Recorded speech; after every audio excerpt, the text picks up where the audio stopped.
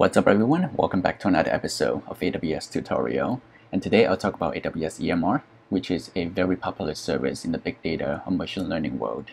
And then I'm going to show you an example on how to do a Spark summary job on the EMR cluster to process data from Stack Overflow.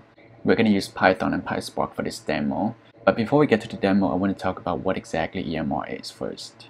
So EMR stands for Elastic Map Reduce, which is an AWS service that allows you to scale and run your big data server on demand on the cloud, which I think is very beneficial because typically big data servers require very high computing power and they're very expensive, so you don't want to run them all the time. But if you can just spin it up when you need it and then tear it down when you don't need them anymore, that saves you a lot of money over time.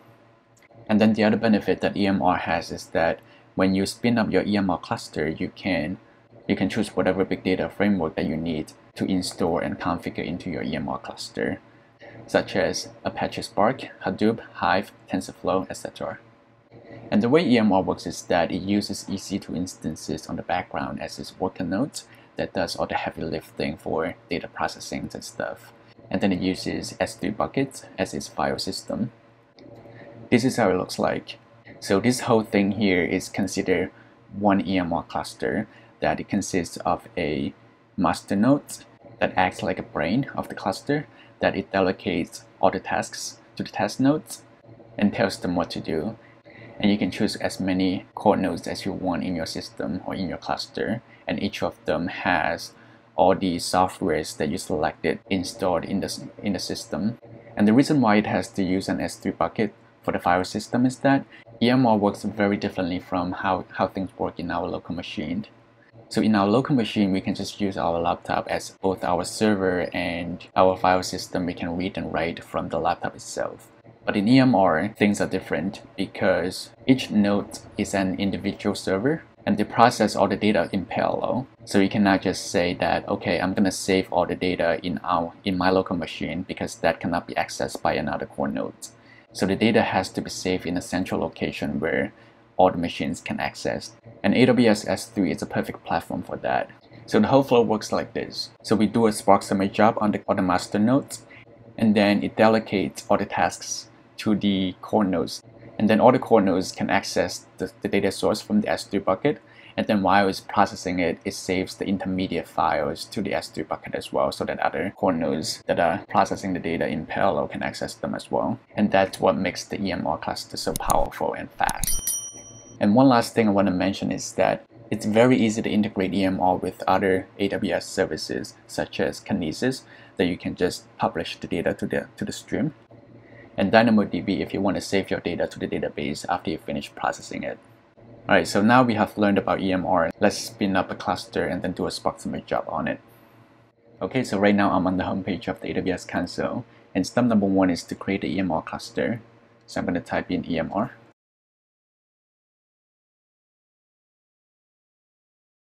And then create cluster.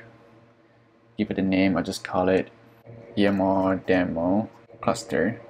And for logging, this is going to be the S3 bucket that EMR creates for you automatically to store the logs. And then for launch mode, we're going to do cluster because we're going to do a manual Spark summary job on it. The step execution is where you define the steps beforehand, and then when the EMR cluster finishes all the steps, it's going to terminate itself. We don't want that to happen. Release, we're going to choose version 5.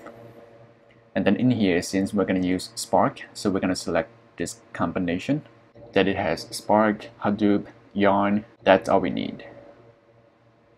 And then for the instance type, we're just going to keep it as M5 extra large. And the number of instances, so this is where you choose how many core nodes you want. And for us, we're going to do a very simple Spark summary job. I think 2 core nodes is enough. And then for the key pair, I already have a key pair created for this account, so I'm going to choose that one. This is very important because you need to have a key pair in order to SSH into your EMR clusters. So if you don't have one, you should stop here and then create one first. I'll include a link down below where you can find instructions on how to create a key pair. And then permission, we're just going to give everything as default, and that allows the EMR cluster to access our S3 bucket. And then I'm going to hit create cluster. And it's starting. I think this is going to take about 10 minutes. So meanwhile, we're going to download the Stack Overflow data while we are waiting for it to provision. So this is the website that we're going to get our survey data from, Stack Overflow. And when we scroll down, we're going to get the results from all the years. We're just going to choose this one. So what you can do is you can just click download full data. And then you just click download button here to download everything. I already have this download in my machine, so I'm not going to do it again. But all you need to do is hit download and it's going to download a zip file for you. And after you download the data, this is how it looks like in a zip folder. You're going to have 4 files, and this is all you need for the data, the detailed data. And I already have that opened up in my Google Sheet, and this is how it looks like. Just random things from a survey from other people. And now what we're going to do is we're going to create a S3 bucket and then upload this file to S3 bucket so that the EMR Cluster can access them for data processing. So I'm going to go back to the AWS console. I'll type in S3, open that into a new tab. Yeah, so this is the bucket that EMR created for you for storing the logs. And now we're going to create a different one to store our data source. I'll just call it Meister bucket 1, 2, 3, 4, 5, 6.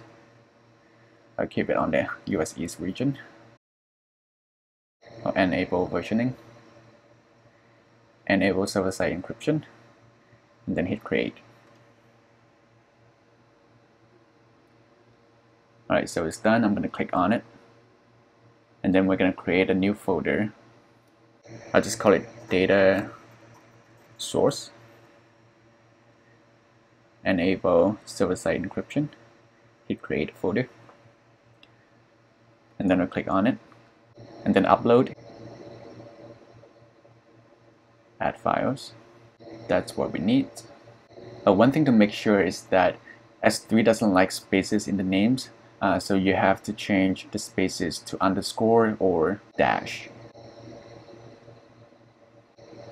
I hit upload.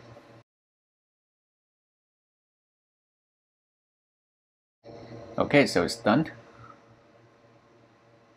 And now we can move on to the next step, which is to write the code for the Spark Summit job to process the data. So I'm going to open VS Code and open an empty folder called tutorial. And then I'm going to create a file called main.py.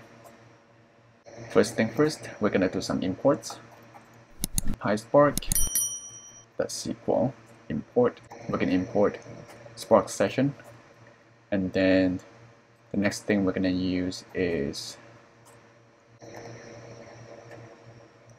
column. And then we're going to define 2 variables for the data source path and where we want to save our data after we process it. And now I'm going to go back to the S3 bucket and then just copy S3 URL and paste it here. And then copy this file name. And then do the same thing for the output file path.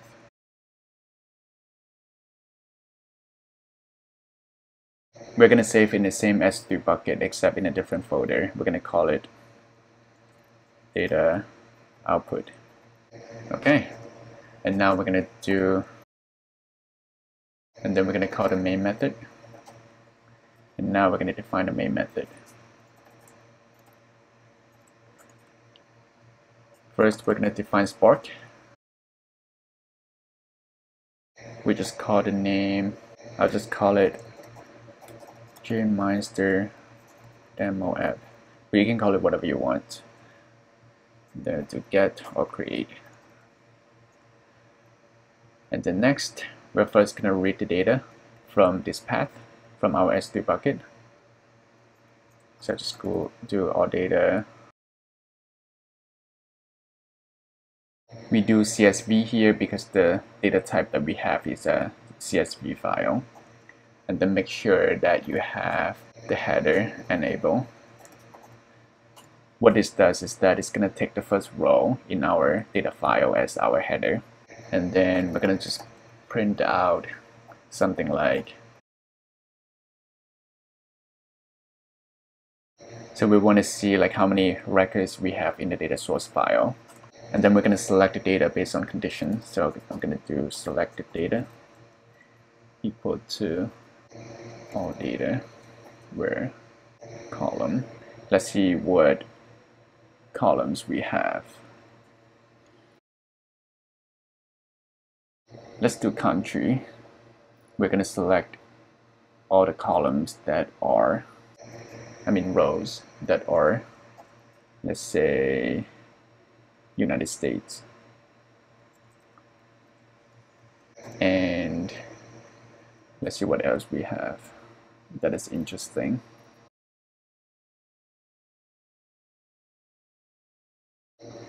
Let's do work week hours. We're going to select all the rows that are based on United States and has work week hours that are greater than 45 hours. So we can see how many workaholics are there in the United States. One thing I want to mention here that's very important is that make sure that you add the parentheses around these two conditions, otherwise it's not going to work. So that should be good. And now we're going to print out how many records we have in the selected data.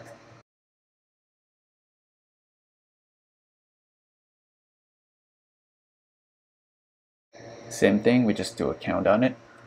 And then finally, we're going to save the data to our S3 bucket. So I'm going to do write. So what that means is that if we already have some data in this folder, it's going to overwrite it.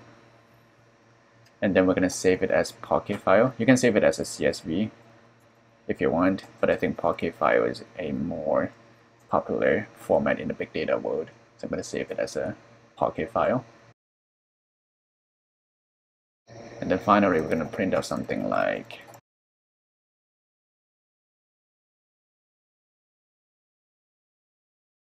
okay, so I think that's everything. Basically what it does is that it reads in the data file that we just uploaded to S3, and then it does a selection on all the rows, all the records in the data frame, that it only selects the country that's in the United States and work hours that's greater than 45 hours a week. But you can do whatever you want with the data. But this is just one example that I want to show you. And then finally, we're going to save the selected data to our S3 bucket output path. Alright, and now let's go back to the EMR console and see if it's done spinning up. Okay, so you can see that it's waiting and the nodes are running. So one thing we need to do before we can SSH into our EMR cluster is that we have to open port 22 in the security groups. So I'm going to scroll down. I'm going to click on this. And then we're going to choose the master node security group, which is that. So I'm going to click on it. And then I'm going to hit edit inbound rows. Scroll all the way down, add a row. We're going to choose SSH, port 22. And then I'm going to choose my IP. And then hit save rows. Alright, so it's done. And now let's go back to the EMR cluster. And when I click here, it's going to give me instruction on how to connect to it or SSH into it. I have a Mac, so I'm going to follow this. But if you have a Windows, you're going to follow this instruction. So I'm going to open the terminal. And then I'll do SSH-I and then the location of my key pair. And I saved it in here. So you have to specify the location where you saved yours. And then I'm going to copy this,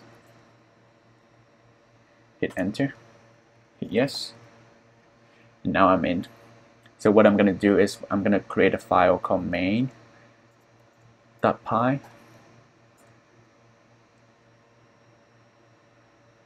and then I'm going to press I, the key I, for insert, and then go back to the code that we just wrote. I'm going to copy everything, and then paste it here. It looks good. I'm going to hit the escape key, hit the colon, WQ, hit enter. And how we're going to do the Spark submit is that I'm going to type in spark-submit and then the main file that we just created, and then hit enter. Alright, it's going.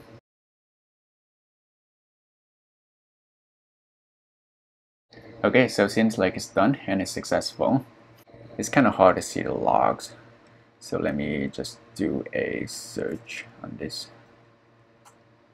So the total number of records in our data source is 64,000. And the total number after we filter it is 1,500. So about 1,500 of the people worked more than 45 hours in a week. And obviously that's based on the survey. And I guess that is also successful, I guess. Yep, and it's saved to this location. And now when we go back to the S3 bucket, go back to here, there should be a new folder that's created for our data output. And when we click on it, we should see some Pocket files here. One more thing is that you can just go back to your EMR cluster, click on Applications, User Interface, and then hit refresh here. You should be able to see the job that's successful that we just ran, and you can see the durations and stuff. And when you click on it, you should be able to see all the tasks or all the stages in here. And one thing you have to do before you go is that you have to terminate your EMR cluster, otherwise it's going to charge you money. So all you need to do is hit terminate here and then hit terminate. And now it's being terminated. And this is it, everyone. I hope you have learned something. And if you like this video, I hope you can give it a thumbs up, and I'll see you in the next video.